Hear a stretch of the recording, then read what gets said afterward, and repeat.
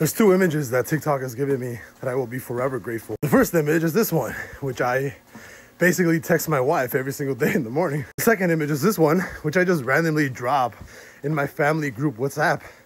It's fucking hilarious, bro.